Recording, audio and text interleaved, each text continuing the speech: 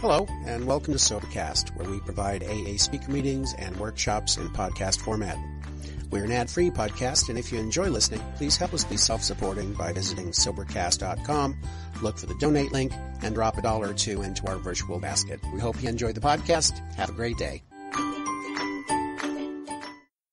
I believe we can start with truths. In almost every gathering, you hear a man say, "I'm happy to be here." And I am happy to be here, but not here. I would rather be sitting where you are. Especially when there is a big crowd, I feel very nervous. In the time I have been in AA, I have sat down in committees discussing who's going to be the speaker for a certain affair, and I have heard all kinds of opinions as to why a certain man or a certain woman ought to be the speaker, because they have the flair to talk. They have the words to do it. They have the brains to use their words. And when I hear all of this discussion, I can't help to feel as to when the time comes that somebody, without knowing too much about me, asks me to talk.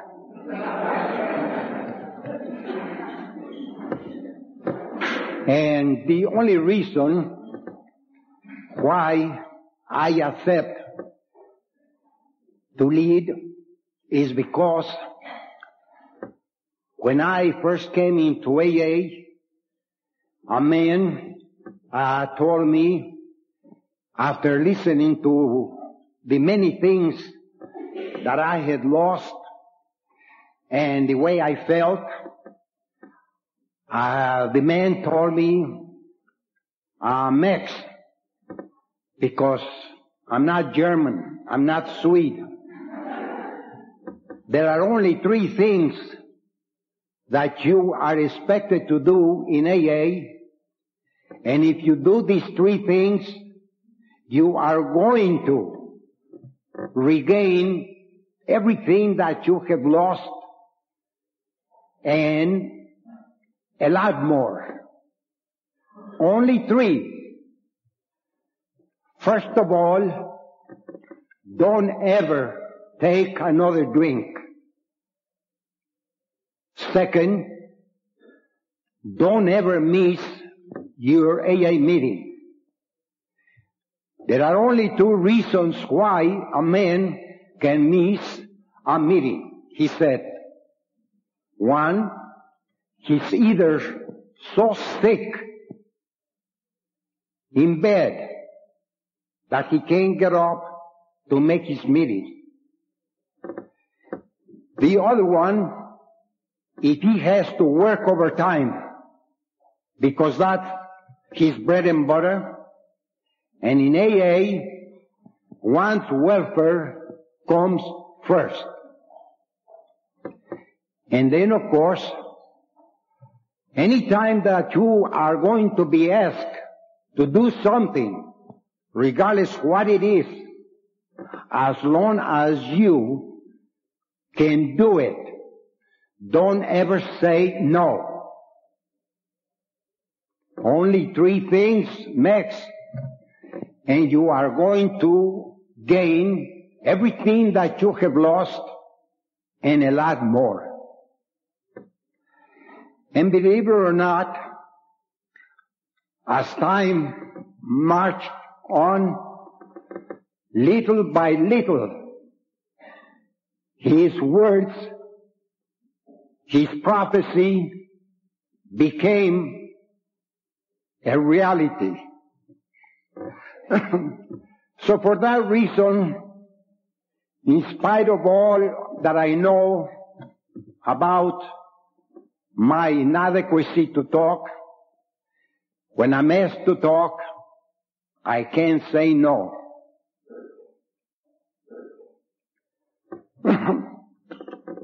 So that is the reason why I'm here. In regards to my story, well, it is about a year after the birth of this group, or in 35,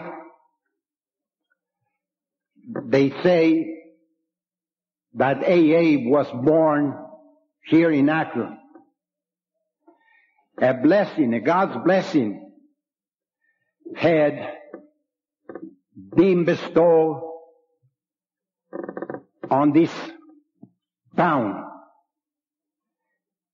And from then on, the message was taken outside of the city, and little by little, it began to touch the same blessing.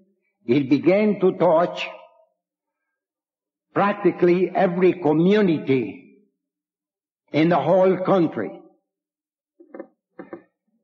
And today, there must be about, they say, 28,000 AA groups throughout the world. It is claimed that one alcoholic who keeps on drinking drags himself to a living hell, and at least 5 innocents with them.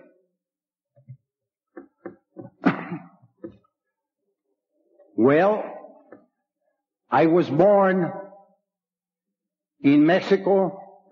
I was raised there. My family made their living in the jungle. My mother claims that no one of our past generations ever went to school. Well, neither did I, of course. I never went to school in Mexico. We were too far away from any communities. My father used to make charcoal, and then because of the revolution, he got killed. Then the oldest brother that was left to try to make a living, he also got killed. So my mother, in constant fear that I and my older brother, the older brother, were going to meet the same fate, he or she told us about coming here. One brother had already joined one faction of the revolution. I had already joined another one. We didn't even know what their banners were, but there wasn't anything else to do to make your bread and butter, and that's where we were.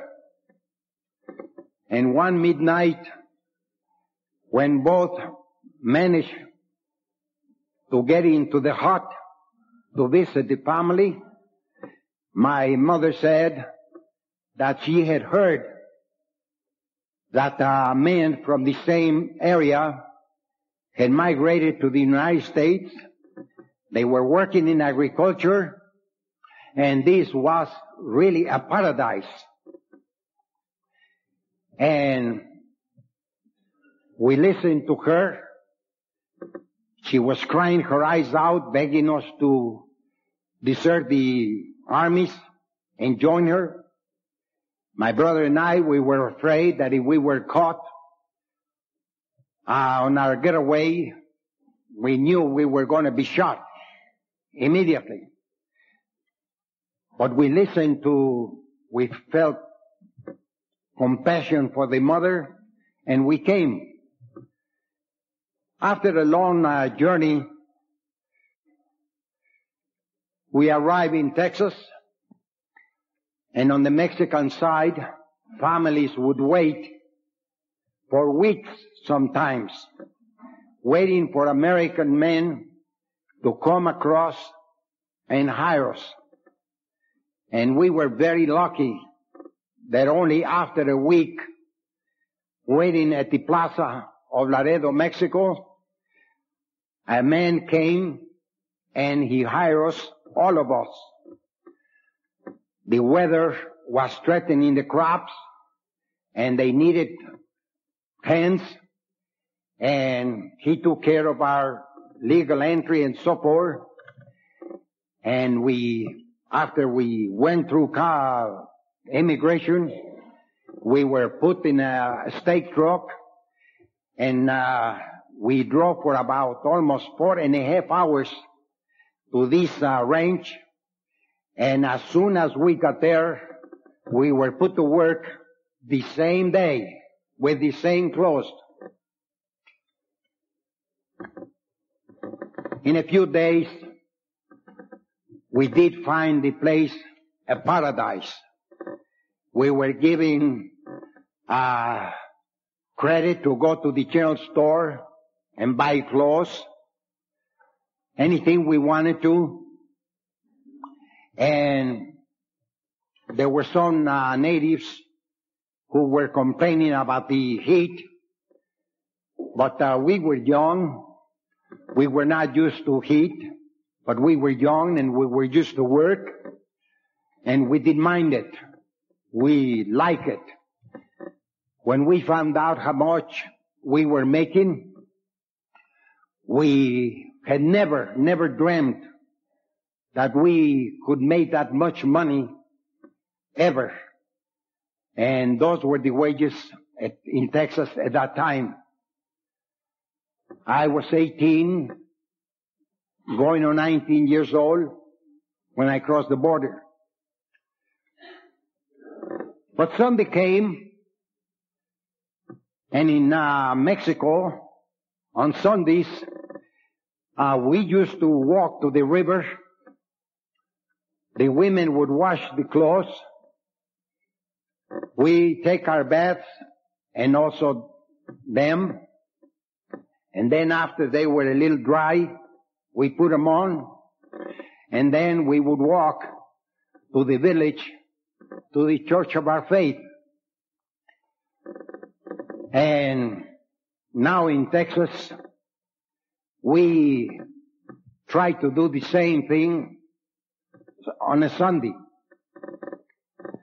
After we got to the church, clergyman very kindly approached us and asked us to follow him. And he took us outside, and he motioned with his arm that there was another church. We could see the tower, and that's where we had to go. We just took it for granted that maybe we were in the wrong faith, and that's what happened. But later on, we found out when inside of a restaurant at the nearest village that we were asked to leave because at that time Mexicans were not allowed to eat in some public places. And that's the only custom at that time. Thank God it has disappeared. But that's the only custom at that time that my brother and I, we couldn't get used to. Especially after we were inside, clean clothes. At that time, we didn't swear, we didn't smoke. And with the mother and the younger brothers and sisters, we just didn't like that.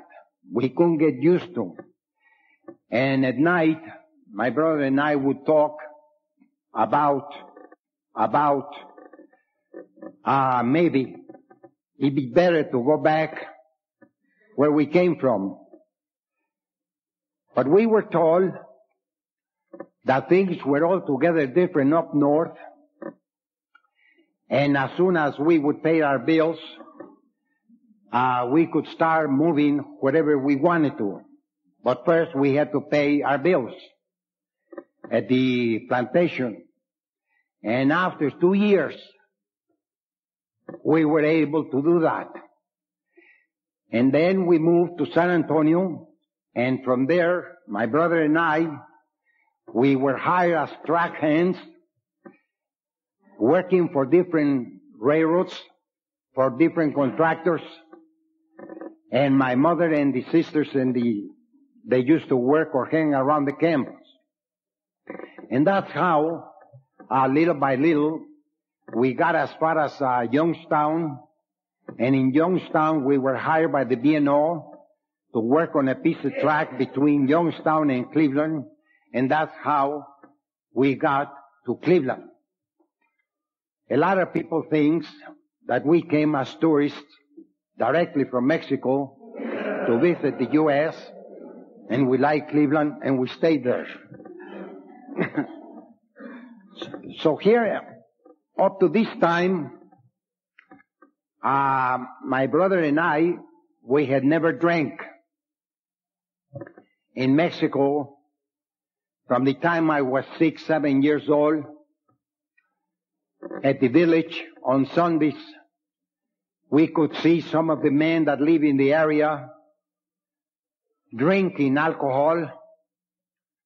And now at the village, I could see the different stages that a man goes through when getting drunk. And what some people laugh about the contortions that they would go through and the way they talk, I could never see myself anything funny about it. I could never laugh.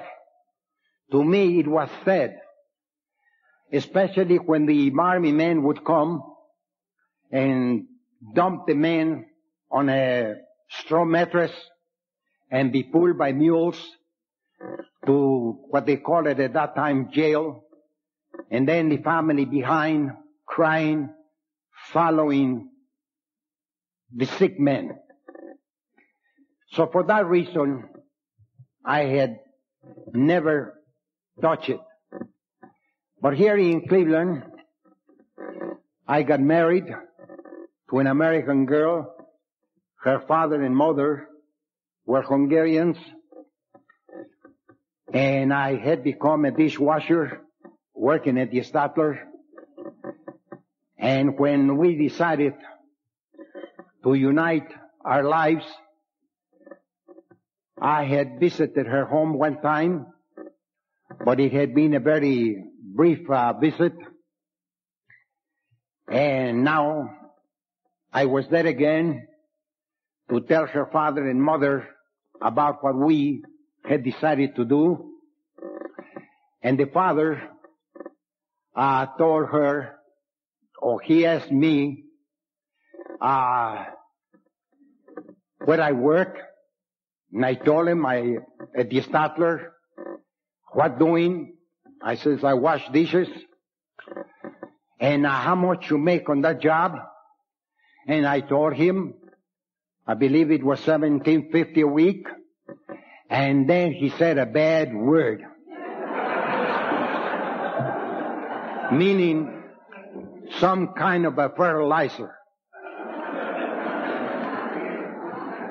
I told my wife, who talks Spanish, to tell him that besides the $17.50 that I got a week, I also got my 2 meals a day, and sometimes even 3 uniforms a week. She told him that, and he said the same word that he said before, only louder.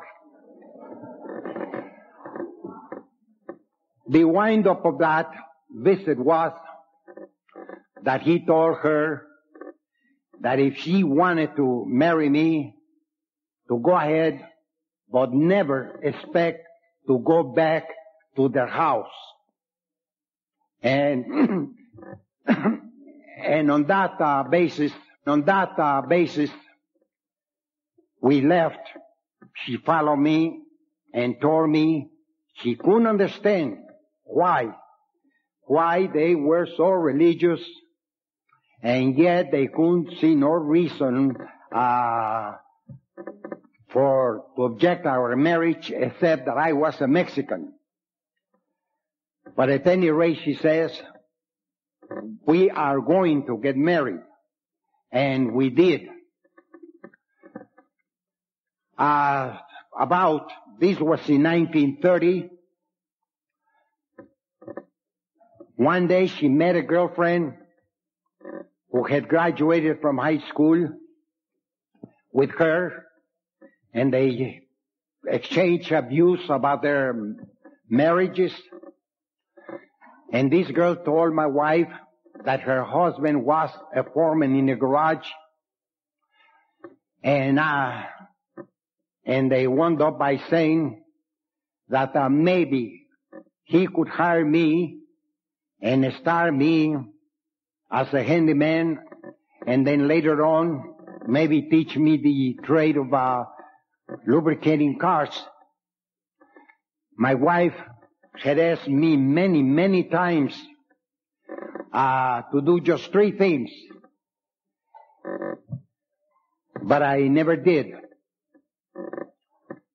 She had asked me with insistence that I ought to learn a few words of the language and get my citizenship papers. In that way, I didn't have to be a dishwasher all my life. But to me, that endeavor had appeared impossible. Anytime I heard people talk English, to me, it became an impossible thing to do. Just the same like any one of you who may drop in China and hear the people talk, and you make up your mind it's impossible to learn that language, and you never try, so you never will. And that's what happened to me. But I did not want to tell her the truth. I didn't want to tell her that I just felt I was too dumb to do that. And I never did. She also wanted us, she lived with my mother and the rest of my brothers and sisters, to change our menu, because she claims that Mexican food was delicious once every 5 years because it was too spicy and too greasy, and that's why we all look like hell.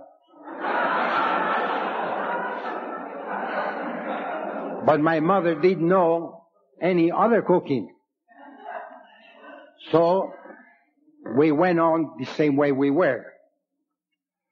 But now this job at the garage, I did accept her suggestion, and I left the starter and I went to that garage, and there were 4 or 5 men who lived in my neighborhood, and they asked me to ride with them, and then on payday I would chip in for the gas, and I did. But on the way home, these men would get off and go to what it was known at that time as a bootlegging place. It was an Italian family house, very decent, very clean, and they would go in and come out right away and go on home. But one day I decided to go in out of curiosity, and I saw what was going on there.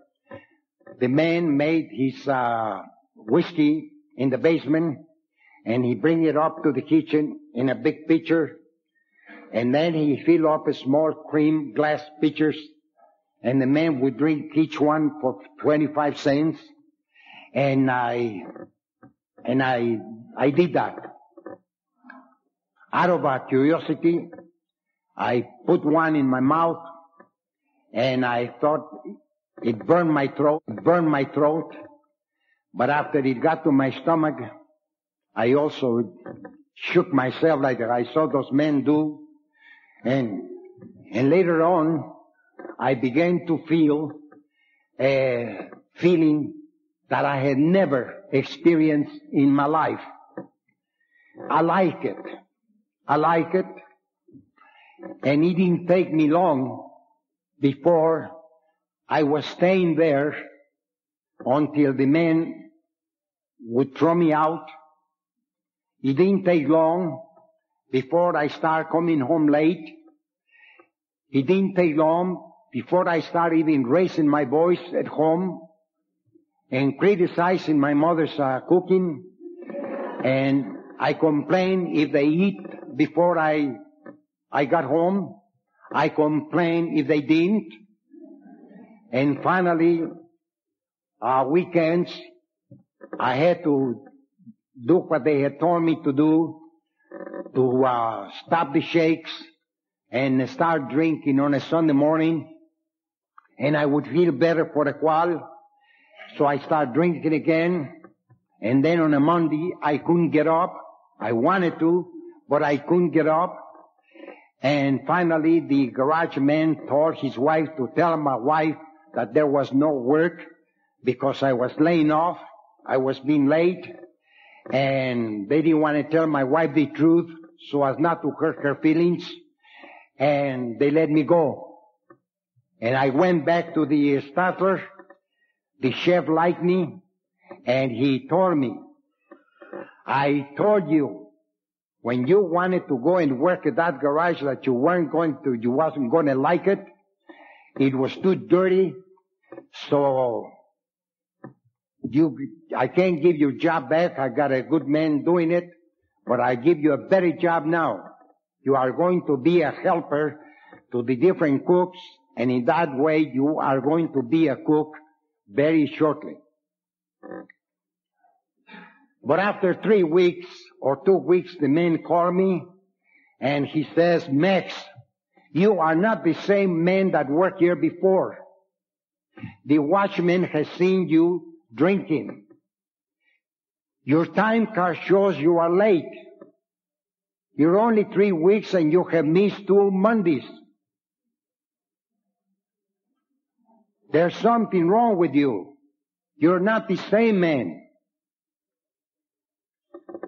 You either change to what you used to be, or I have to let you go. And the following week,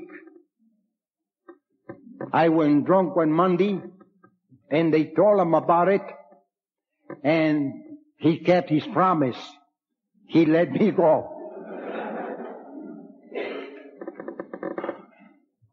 Now I was being picked up on weekends and put away in prisons. Then later on, because they claimed that I was too persistent, they started to send me to Central Police and wait there for Monday to be sentenced and sent to the workhouse. And whenever I was sent to the workhouse, now my wife was pregnant, and the kids were all going to school. We were on welfare. They call it charity at that time. And at that time, the social workers would take the names of all your friends and relatives when you first apply for help, and without knowing, later on, the social workers will call on your relatives and tell them about your plight and ask them if they couldn't help you with something. And if the relatives would help, the social worker would know how much, and in that way, they would fix a budget for you. And that's the thing that my wife hated with all her soul, because the social workers went to her father's, and the father told them that they had no daughter. That when she got married to me, they lost it, and they didn't want to be bothered, and that's that. And they never offered any help. So the fact remains that I wanted to, every time I was sober, my mother would talk to me, and she would tell me that I was one of the luckiest men that she had ever seen in her whole life, because in Mexico I would have never had a chance to have married somebody with a high degree of education that my wife had. She had a commercial high school. That was the extent of her education. But my mother marveled at her when she found out that she could type, and then she could take shorthand in Hungarian, in Spanish, and in English. And my mother would say, and how can you treat that woman like that? Well, someday she would tell me she is going to get tired. She is going to get tired someday, and when that happens, this kind of a woman will never forgive. Well, and that's exactly what happened later on. One day my mother told me she couldn't take it anymore. To her it was a disgrace, a shame for a young man like myself, so strong and so able-bodied, and yet she found out that we were getting charity because I had become a drunkard, a bum, and a tramp, and she ran away. She ran away. Months later, we found out that she wound up with my brother in Chicago. So the wife and I, we were left alone with the baby. And I went to Mexico. When my mother told my brother and sisters about what had happened to me, she says every time he's down on the floor drunk, he yells at the top of his voice and he blames me because I brought him here to this country, he says. He says that because he's a Mexican and he can't talk the language, he's always doing the dirtiest work that nobody else wants to do here and for the lowest pay. And I feel somewhat guilty about it. Could you please help me? So they did. They gave me all of their savings. They bought me a brand new Buick. They taught me how to drive it. And they told me, go to Mexico, Ricardo. We believe what you say. You are too old to learn the language and to learn a trade. So go there, start a business of your own, sell the car, and use all this money, and then later on, call for your wife. And I did that. I went all the way to Laredo. I crossed the border, and in Laredo, Mexico, I got drunk, and I woke up in a jail. I have a 14-inch stab on my back, and I didn't know what happened. When I came to, I saw Mexican women tearing stripes from their skirts, making bandages to stop the bleeding. And the first thing I thought of was the car and the money. I remember what that car had been given to me for, what I was supposed to do, and the money I look in my pockets, not a penny. I began to yell at the top of my voice to the guards, and they came and they told me that they didn't even know what I was in jail for. It was the other shift that took me in, so they didn't know. But they warned me that if I didn't keep quiet, they were going to throw me in the dungeon. So I stayed there a week, and after a week's time, they told me I had hit a man's car on the street, drunk, and but the man had a big heart of gold, and all he wanted was to keep my car in lieu of payments for the damages that I had done to his car.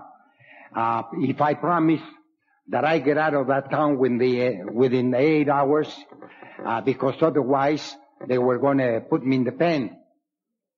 And later on, I found out that the man that they claim I hit with my car was the son-in-law of the governor in charge of the army post there.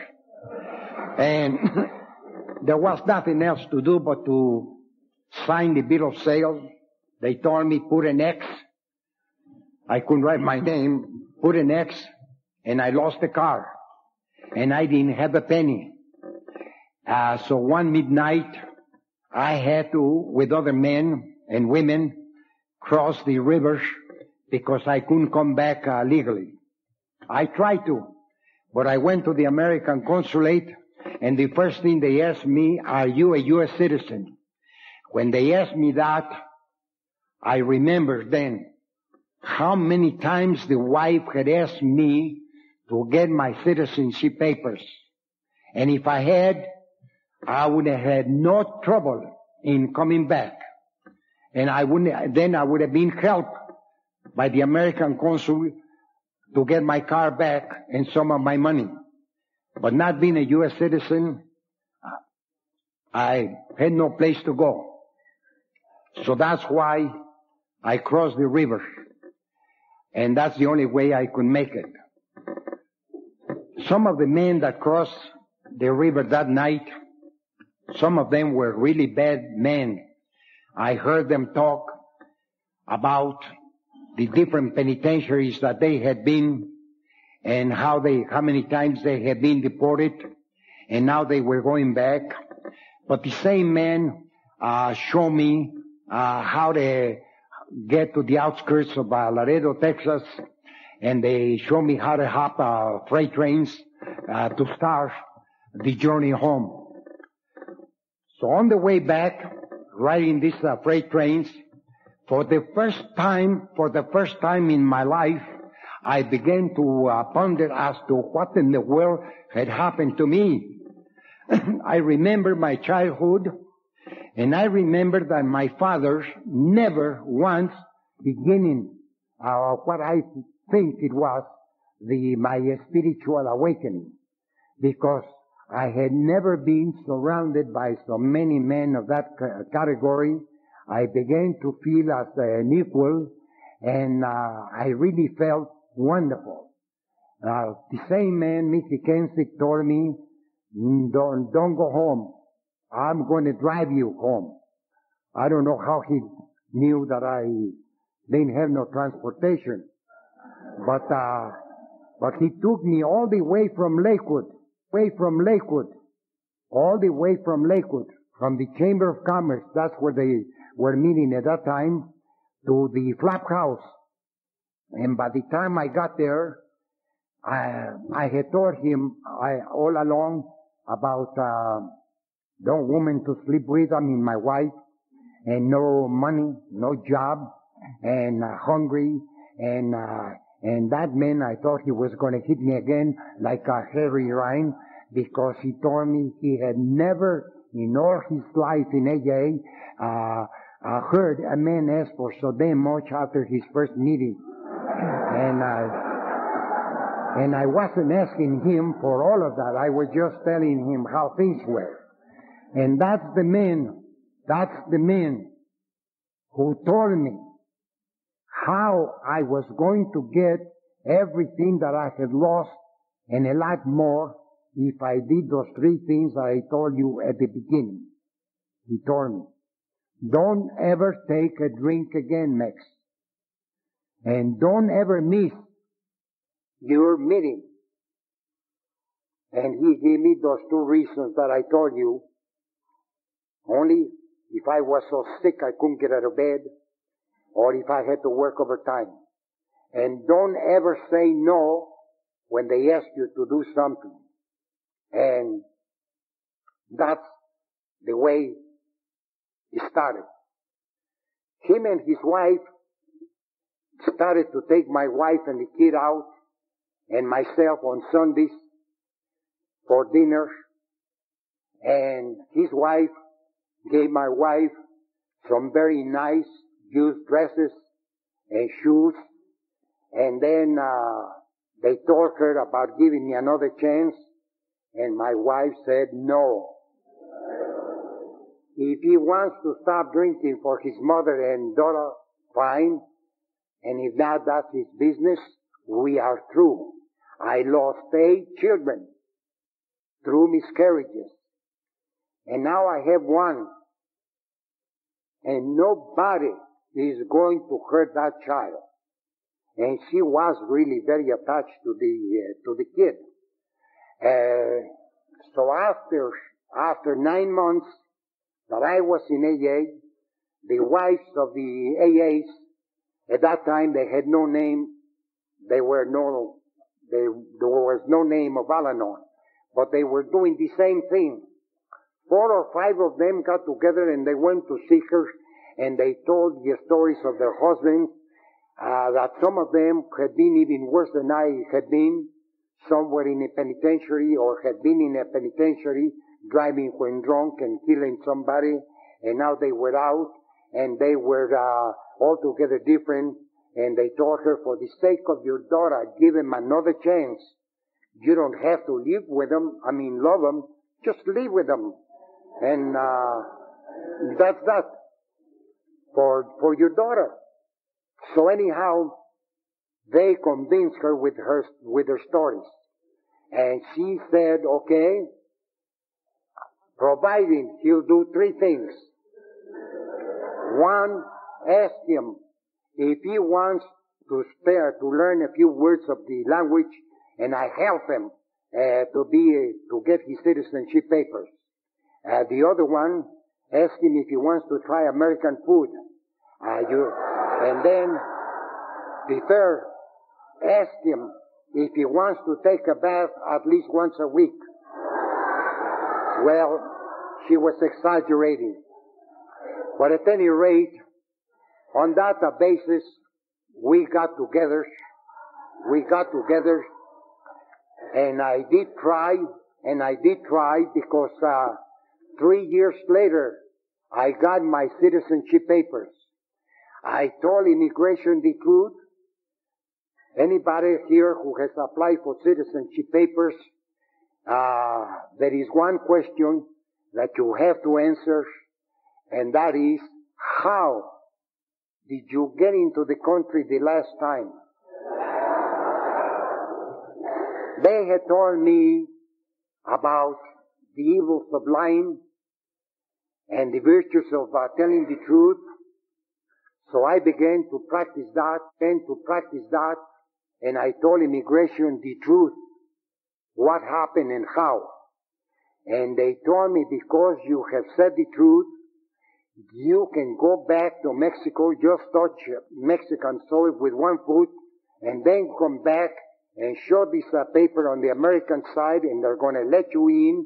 And then when you come back here, we're going to give you your citizen papers, and that's what happened. I saved my money with my wife, and then I went to Mexico, and I came back, and I got my citizenship papers. Mickey Kensick, the man that I first talked to at the door, he got me a job in a shop for the first time in my life. I worked in a shop as a laborer.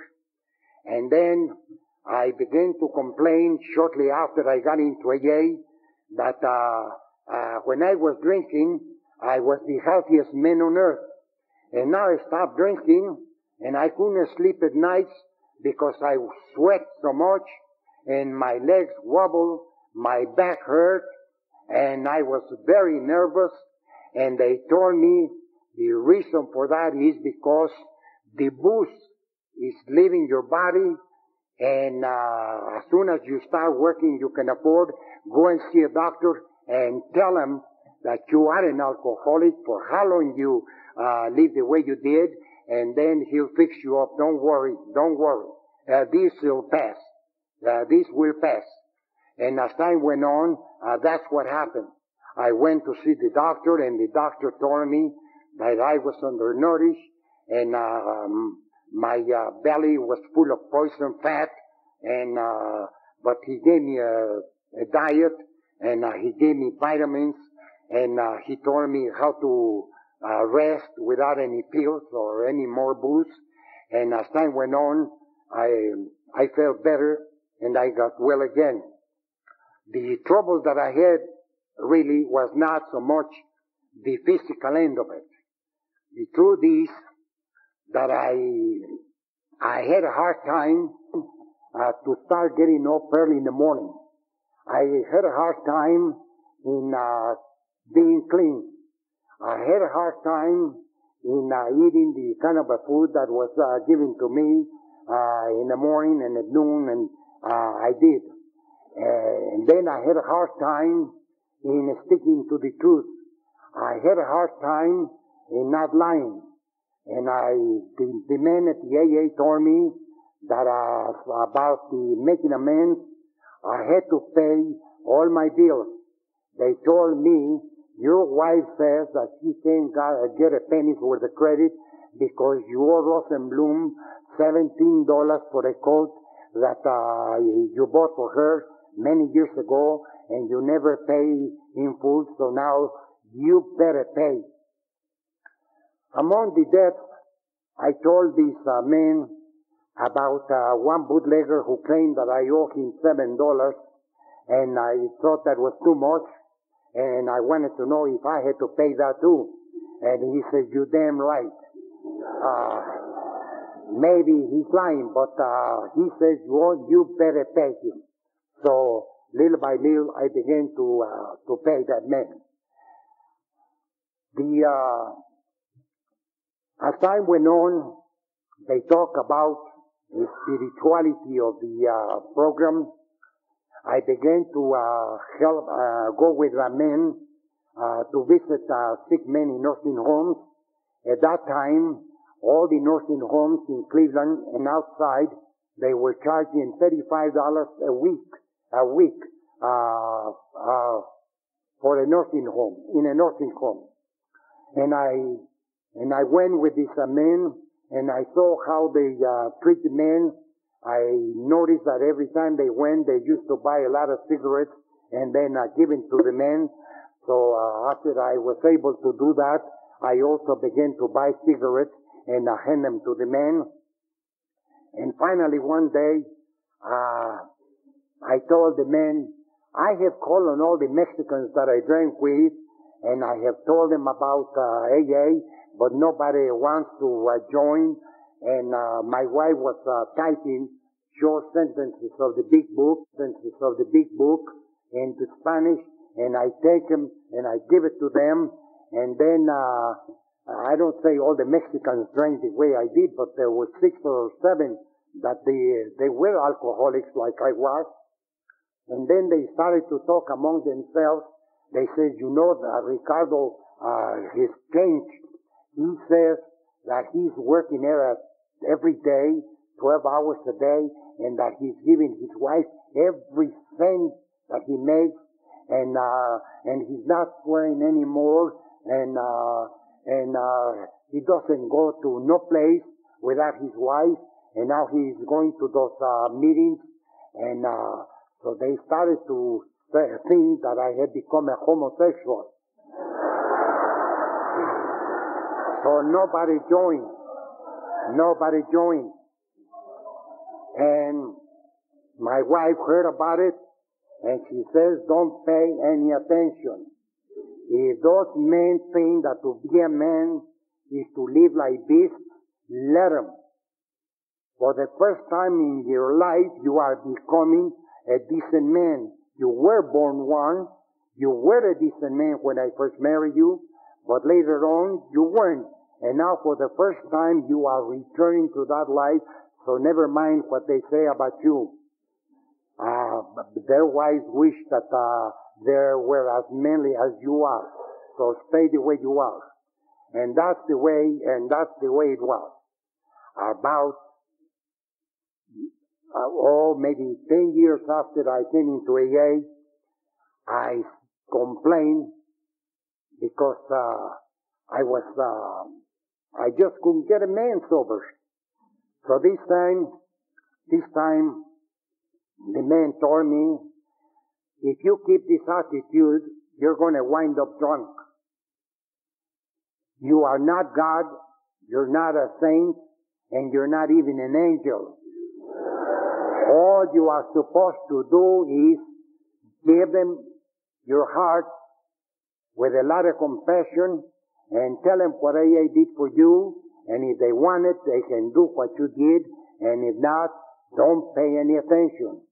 You are not going to change nobody no more than anybody changed you. You wanted to change, and you did it, so that's the way it is.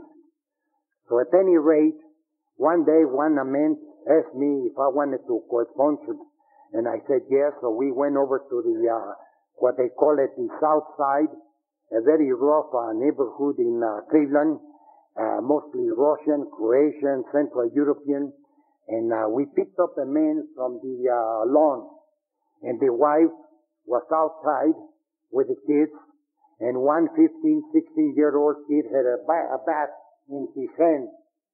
So in case the man wanted to go in again, he was going to club him. So there was the man there, and we picked him up and put him in that man's car, and the wife said to him, to the sponsors, don't ever bring that so-and-so again here, because if you do, you're liable to get killed yourself. So we took him to Rosary Hall, and the man puked all over the man's car and on my clothes. And then after we left him at Rosary Hall, the man told me to get the hose, a pail of water, and wash his car, and I did. And then he couldn't go and pick up the man. I did. She sent me to pick him up, and then I took him home. And the man told me, if they start any trouble, just take him away. Hold him in your house, and wait until I go to see you, because I can't go with you. I got a job to do. So I did. But before that, he told the wife what was going to happen and what had happened with other men. And when I took him home, there was the wife and the kids waiting for the man. And the man, he just put his head down, and he told him in Russian or Croatian that he was sorry for what he had done. And they let him in, and they all hugged him, and they told him not to worry. And to me, that was what I thought the peak of the spiritual awakening that I have had in AA. I don't know what else I can tell you except that I want to thank you from the bottom of my heart for the invitation, and forgive me for having taken so much of your time. And now you know, don't ask me to come back again. Shall we try?